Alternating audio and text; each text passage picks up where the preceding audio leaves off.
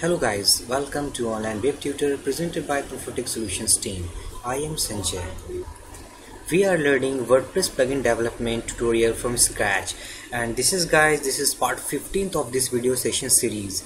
So if you are a beginner from this video session, then I strongly recommend you to watch my previous video session to get the clear concept about how we develop plugin development in WordPress.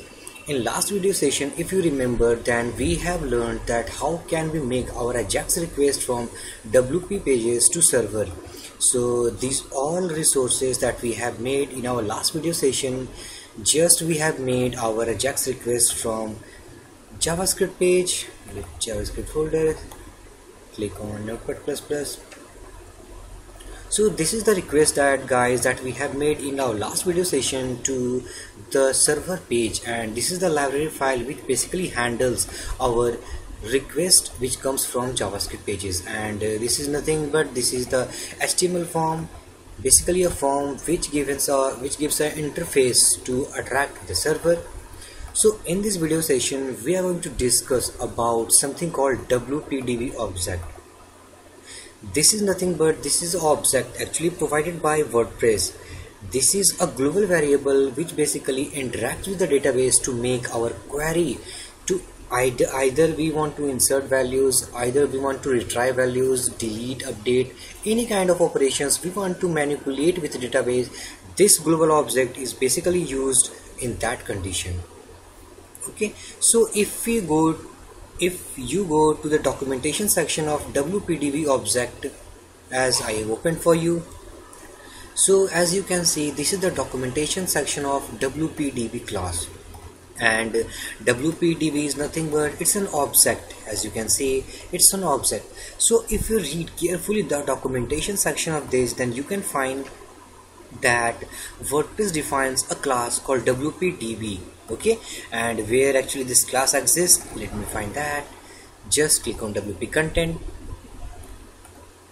folder, first app, go to wp includes, and here you can find something called wp-db. Okay, let me find that. So view, small icons,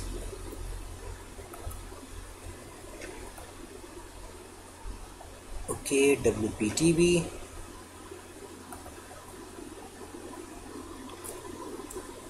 So guys, if we scroll to the down, here we can see wp-db.php. so if we open this file, then we can see it's a WordPress DB class, and here is wp-db class. Okay, so this class actually gives the object something called wp-db object. So this is the object which basically comes from this class. So back to the documentation section, then we can see which contain a set of functions used to interact with the database. Its primary purpose is to provide an interface with the WordPress database. Okay guys, this statement is very important to you. Please keep in your mind that wp-db object basically interacts our application.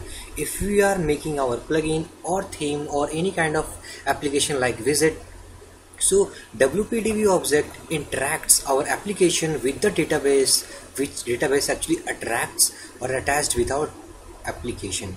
Okay, so by using wp-db object, we can make our manipulation operations like insert.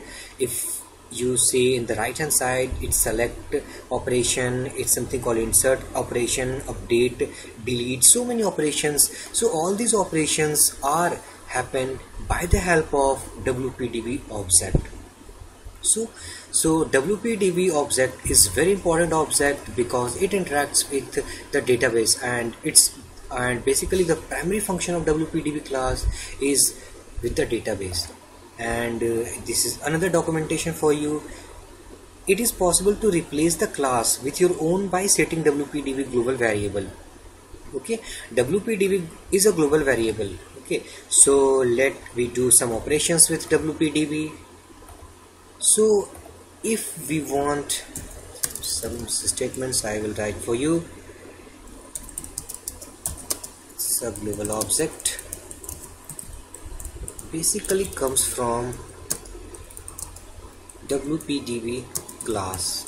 Okay, and where this file exists, it exists under wp includes slash wp-db.php file. So this is the file which basically contains the class definition of, as you can see, of wp-db, and this class exists within wp includes folder, and this is the file as you can see. So let me see some operations.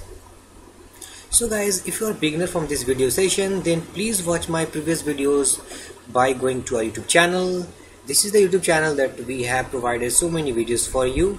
As you can see, if you click on video section, then you can see all videos that we have made so far for you. So all videos you can get from here. So back to our tutorial. These all videos, as you can see, we have provided so many tutorials for you, like development, plugin, theme development, as well as widget development. So any type of customization use WordPress, you can learn from here. So now let me check some operations of wp-db. So let me make some queries to run or use wp-db object. So simple operations we can see in this tutorial. Simply we just pull some data from wp posts table. Okay, wp_post. Okay, so where is this table exist? Go to database. So this is the database, guys, wp post, and we are going to retrieve all posts from this table, okay, for now to our application by using wp-db object. So how can we do that? Simply wp-db slash get results,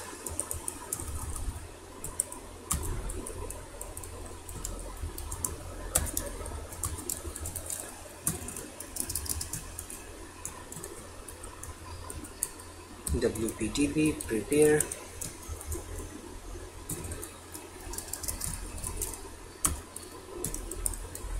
select streaks from wp posts. Okay, suppose we are going to limit some like 5 values we want. Order by its id, open that structure, and order by id. Okay, so we want only 5 values, order by id. Okay, let me cut that, paste it at the end, order by id, its id. So basically what this syntax actually does, guys, I will explain in my later video sessions, because in later video session we will discuss step by step how we use get results function, what is the purpose of wp-db prepare function. So don't be afraid from these functions, we will explain in a bit. So just store the result, db results, something called variable, and just print r here, and okay. So let me check the values of this.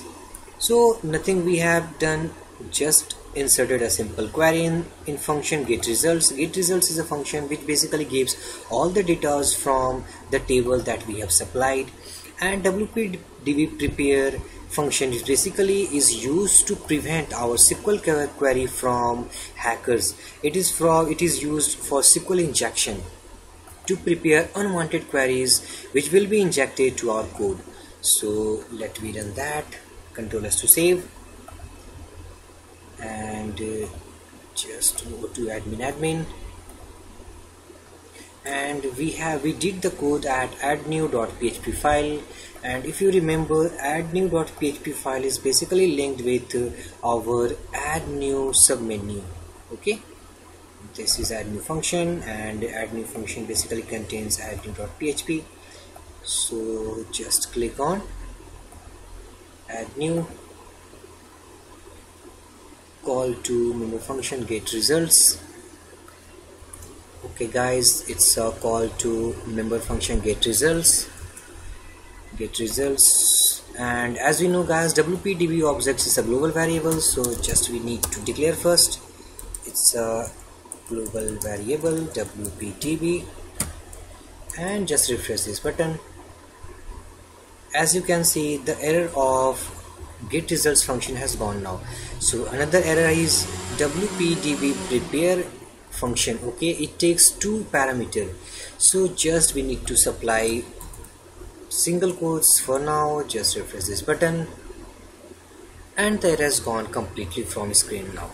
So guys, if you are afraid from wp-db get results function, wp-db prepare functions, so I will explain in later video session about the syntax. Just in this video session I want to give you about wp-db introduction part, what its basic use, how actually we use wp-db object in our WordPress pages to make the database query.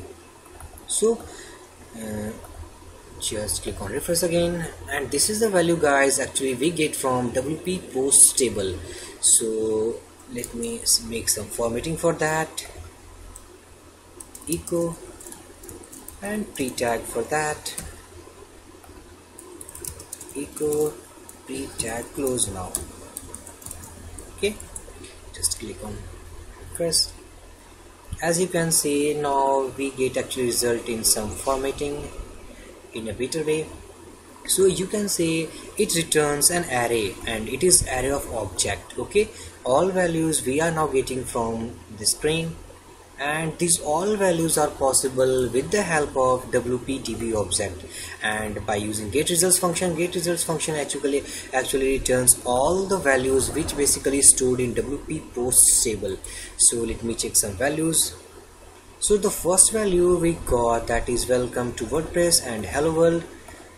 Okay guys, so order by id we have supplied, but it actually given the value in ascending order.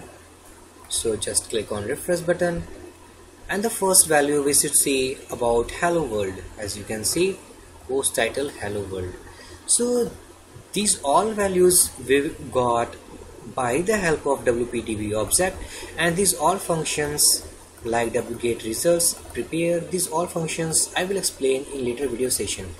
So in this video session we have learned that how we use actually wp-db object. Okay,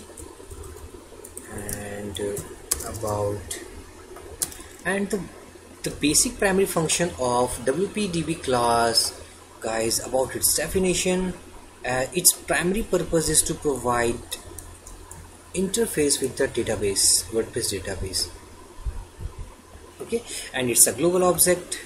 We have to keep it in mind before using it. It's a global object, and by the help of this object we manipulate our database with the following functions, like if you want to select a variable, if you want to insert some row, if you want to update or as well as delete. Okay, so step by step we will see all the functions related with wp-db object.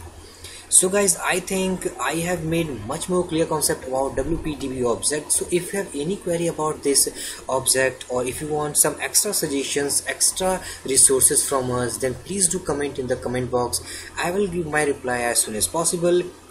And also, you haven't subscribed to our YouTube channel, then I strongly recommend please do come subscribe to our YouTube channel to get the latest videos updates about our online web tutor. Okay guys, so for this video session, thank you for watching. Have a great day.